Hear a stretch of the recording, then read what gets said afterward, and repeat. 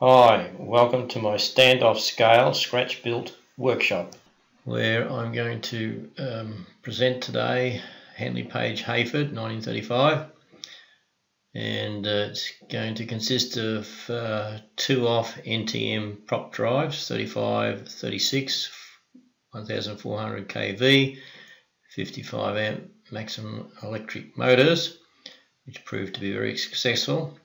60 amp minimum ESC, I think I used a 70 amp, 4000 milliamp hour 4S battery, 20C, 8x4 APC propellers, one left hand and one right hand. The span is 1650 millimeters with a chord of 220 or 65 by 8 inches. The weight was 3440 grams, which is 7.6 pounds. which worked out to be a wing loading of 15.82 ounces per square foot, which is about equivalent to a trainer, and it has 4-inch wheels. So it proved finally, after a bit of experimentation and modifications, very successful, and at the end of the build I'll show it flying. So thank you for watching. And here we go. Here's the short preview of it flying before we build, just to whet your appetite.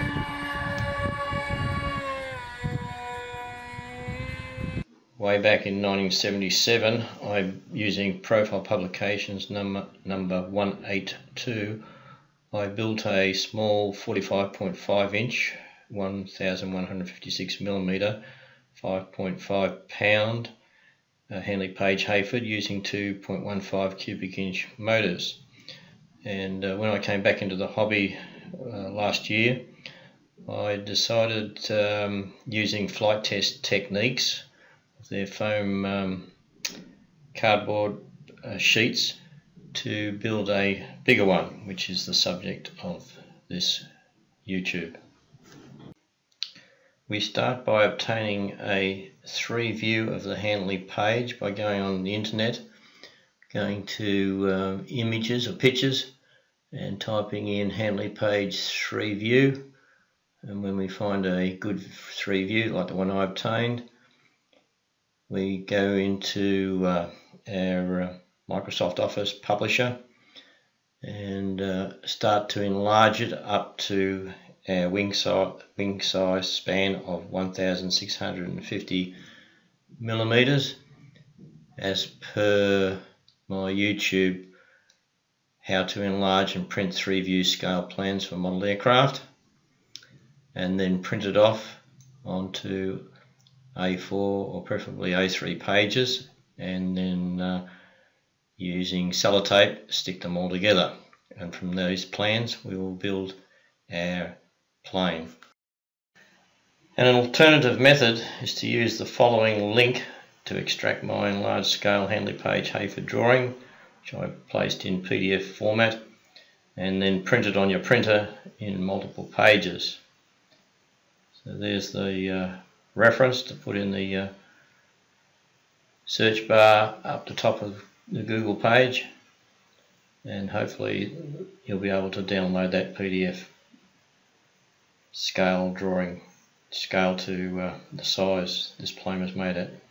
How to use the alternative method of downloading from Google Drive a full-scale 3 view picture of the model we're about to build. First of all, you copy this link, then we open, I like to write it down, we open up our Firefox and Google, and then in the top line up here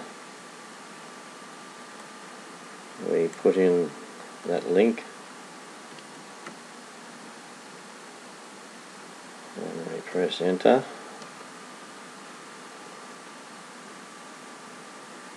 That takes us to Google Drive, where I've placed in there some pictures of the HandleyPage Heyford with the 3 view diagram to the full scale of the plane we're building. So we want to download that view, so we can go to downloads,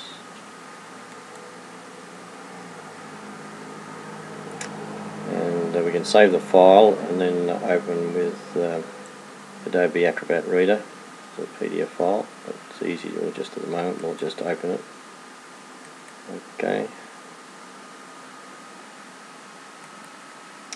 So we've opened that in the PDF document, which gives us tools to print it. So then we go to our printer. I'm printing to an Epson T50 series printer. We're going to print a poster. So click on poster, and here is a typical poster, 81.84 by 57.87 inches wide. We can go either portrait or landscape for these squares. It doesn't really matter in this case, they're all the same amount of squares. So you're going to have 1, 2, 3, 4, 5, 6, 7 by 1, 2, 3, 4, 6, 7, 7, 7, 49. So it'll be 49 A4 pages printed. So we go properties, go text and image, print preview, sheet A4, borderless, portrait, page layout, here we go high speed,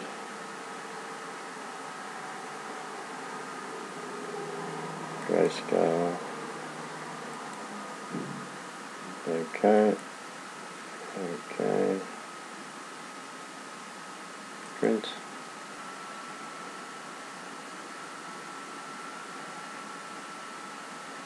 And here's all our 49 pages.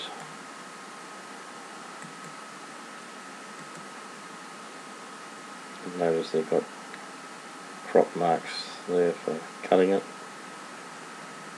exactly to this right page size to match up, and then you just print it. And after you've printed it, then stick it all together with sellotape or similar. So I start by cutting out the profiles of the airfoil sections, one of the middle section and the other one of the outside sections with the spars. So I work out the height of each spars from the 3-view drawing. Then with the 3mm sheet of foam board, we mark out our left and right wings with our centre sections, one thin and one thick, and remove the paper from the area where we're going to curve the nose. The spars are 5mm foam board, twice the height, sliced down the middle and bent over and glued to the top sheets of the wings. And then also add a wedge at the hinge line of the ailerons, so you have some material in which to put the hinges in. Make 2 dihedral spars from about 1/8 ply, about 26 inches long, both the same height for both wings. For the top wing centre section, I'd fill in or pack up the areas in the middle where eventually a bolt will go through to strengthen that part of the wing so they don't get crushed. Hot glue the plywood dihedral brace first to the top centre section, then bring in the outer panels and glue them to the dihedral brace and the centre section. Then finally do the bottom panels, gluing them first to the spar area, letting that dry, then doing the trailing edges and wedges at the aileron hinge lines. Glue in an infill step area. Note these wheels were later on changed. Wheel pants were made from 5mm foam board. A piece of foam for the nose, just shaped appropriately and hot glued on. These were changed in width as we went on. The wheels were too narrow and the suspension system was too light, So we changed that. We put some ply, 1/8 ply plates in. They could be a little bit bigger and thicker. The music wire was changed to a higher grade. We went up to 3.8mm or 0.2 inch music wire, and they were screwed to the ply plate. Later on we had 3 mountings. The little brackets were made from aluminium, very light aluminium, but just bent to shape. The wheels, I found some toy wheels. You can buy 4-inch wheels, but I used these fairly light and just put a wooden axle in the middle, drilled a hole through it. We used 3 mounting points with the little aluminium brackets and then hot glued them over the top, which worked out quite successfully. Note the wheels were moved well forward of the C of G to prevent tip overs on landings, and that worked really good. The tips of the bottom wing were finished off with a piece of foam shaped to size. Cut out engine nacelles and firewalls for the engine mountings. Firewalls are from 1/8 ply. With the ends still open, we now can feed in the Y cable for the ailerons and the servo for the ailerons underneath the wing, and the throttle Y cable for the 2 motors also. Before the wing ends were capped, the aileron servos were glued into the bottom of the wing at approximately on the outside of the wing supporting struts. A Y-type power cable was now prepared for the battery and motors.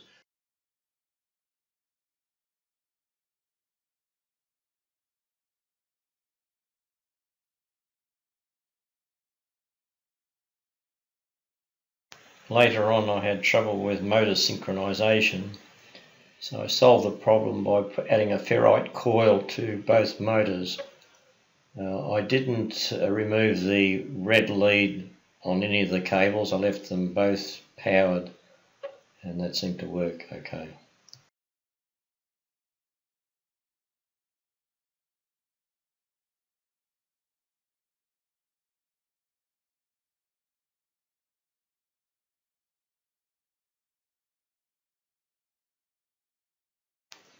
It will work with both right-hand props or both left-hand props, but more ideal with one right hand and one left hand both rotating towards the fuselage.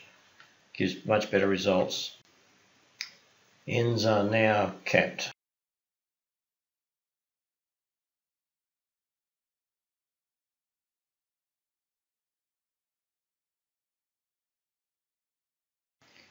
Air scoops are now prepared out of 5mm foam board and hot glued into place.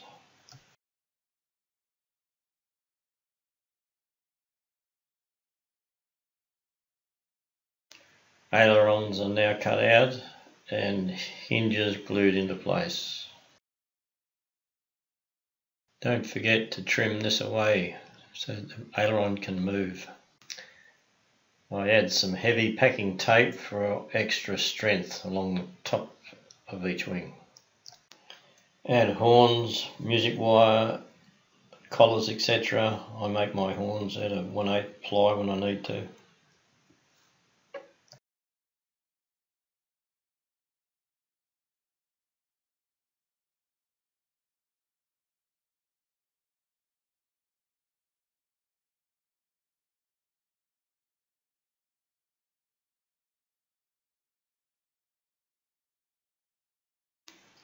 We now make some cardboard spaces to space the wings accurately apart, getting ready to put in the struts. For wing struts I used 1/2 by 1/2 inch balsa cut from a 1/2 inch sheet. Cut through both wings up and down, and then left with plenty of space up and top and bottom, glued them and then trimmed them off. And with the hot glue where there were bumps and that, I ironed them out with a hot iron.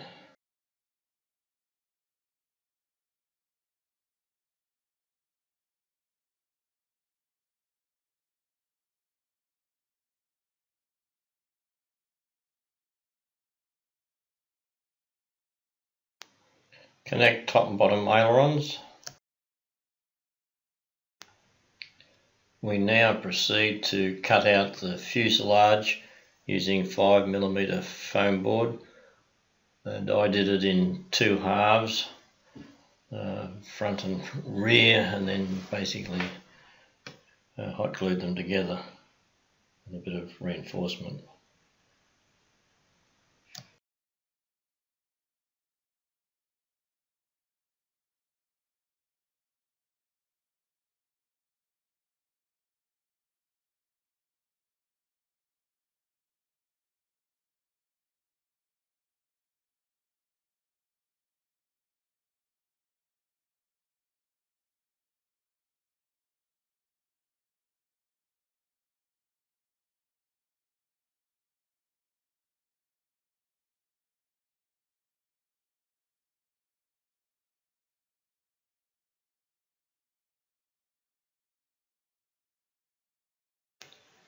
Large coffee stirrer sticks come in handy for reinforcement in right places. This is the battery compartment. The wing assembly is held on to the fuselage by a 1mm ply plate and 1/4" nylon bolts, which are screwed into these T-nuts on the fuselage. The 3-axis flight stabilising system is placed at the centre of gravity at this point. We now build the fuselage to bottom wing support, which evolved like this. So using a bit of foam board, we start building it up with some 1/8 ply on the bottom, 1mm ply on the top, some hardwood sticks, hot glue, build it up into its right shape, bolt through the wing, lighting holes. This is the front plate for it to reside in. Found that it started to come away, so we had to build a bit of a long arm and attach it to the back of the wing. Some supports on the sides to guide it in.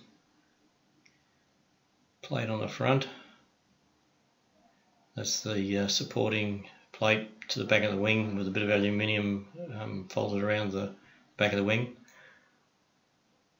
Basically it all slides into place.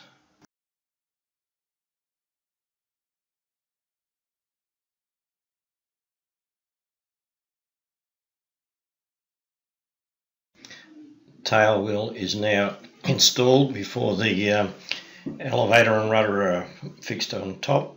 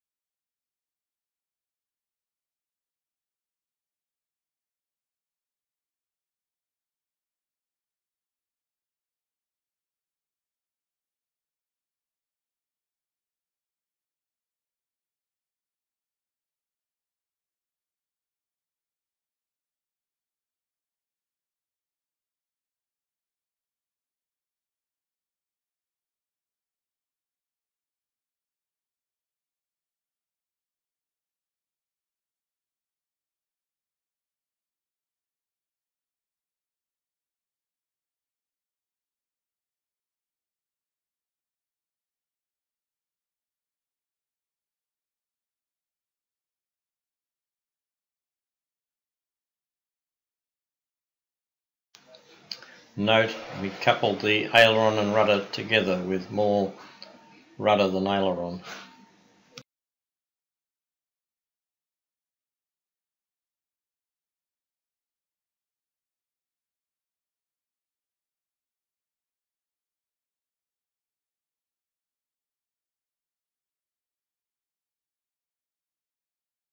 Place battery well forward for a CFG of 80 mm from the leading edge.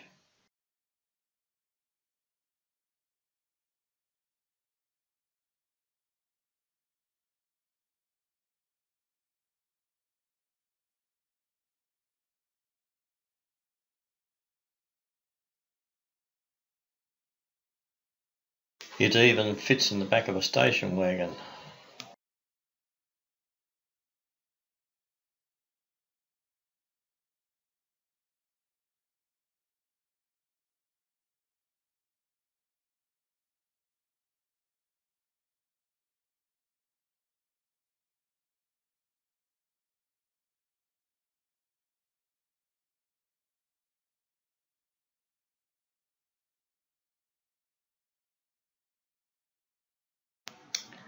Well, we finished building, done all the modifications, got bigger, thicker wheels that'll take the grass, move the wheels forward so she doesn't tip over on landing, put the left and right propellers on so she goes straight down the line, had a mixture of aileron and rudder, and up she goes, and it works very well. Fairly light loading. The twin motors really pulls it. Plenty of power. So it's a good model now. Easy to fly. I'm not an expert, but it's not hard to control it. Just bring it in with a bit of speed on landing. And flies very successfully, very happy with it. So if you build one, I'm sure you will be too. You can add more detail to it. I've basically done just the basics. I want to spend more time flying than building. I do enjoy building, and I do enjoy flying too. I don't want to spend a year building. I think I could build one of these now probably within 2 weeks.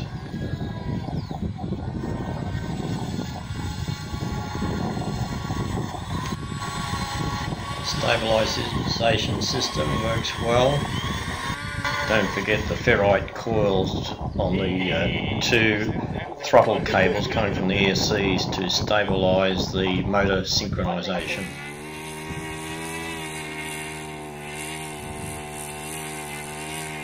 Don't forget to check your CFG. CFG 80mm from the leading edge of the top wing. Don't forget to watch your battery voltage. I put one of those little Hobby King battery voltage alarms on it, and watch the amount of time I fly.